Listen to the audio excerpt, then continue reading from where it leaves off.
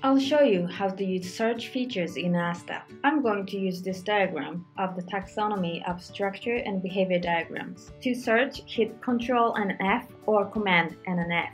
Then the search field appears. Let's type interaction. Interaction diagram and an interaction overview diagram are found on the diagram. You can also search as case sensitive or not from this option menu. Another way to search is to use this search pane. Type interaction and the result appears in a list. To find in which diagram this model is used, go to all related diagram from its context menu. Then it will open a diagram with the model shown in the center.